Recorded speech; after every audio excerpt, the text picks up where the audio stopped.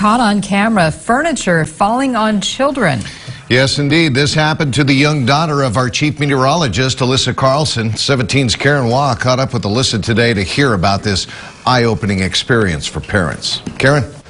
That's right. Baby-proofing is not a new concept. Keeping sharp objects out of reach, putting covers over electrical outlets, the list goes on.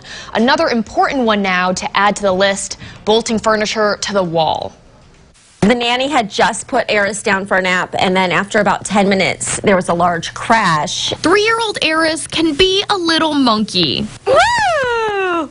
So what she actually did was take out every single drawer, and she would climb step here, step here. But this is something her parents never imagined would happen. And then it totally toppled over. Thankfully, Eris is okay, unscathed. It gave me chills, and it still gives me chills to watch that video because I think she could have died, or her neck could have gotten twisted under there and crushed, or she could have broken a bone at the very least. We were just lucky that she was able to get out somehow from under that.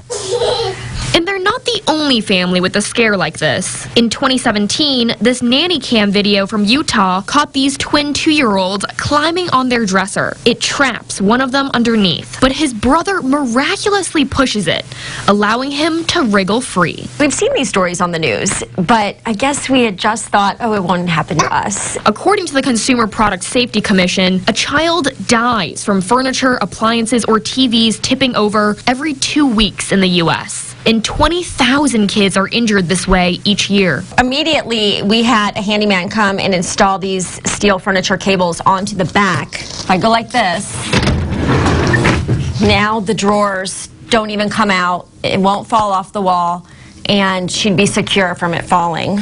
The CPSC urges parents to do what they did, with straps available at any home improvement store. Once you have a baby, to start anchoring the furniture to the wall, because it could be someone who starts climbing a little bit earlier than you recognize, and then that's right when the danger happens. Whoa! I had a lot of mom guilt about it, and now I've kind of gotten past that hurdle and think, okay, we need to tell people, please do this, because this could happen to your child. Yeah.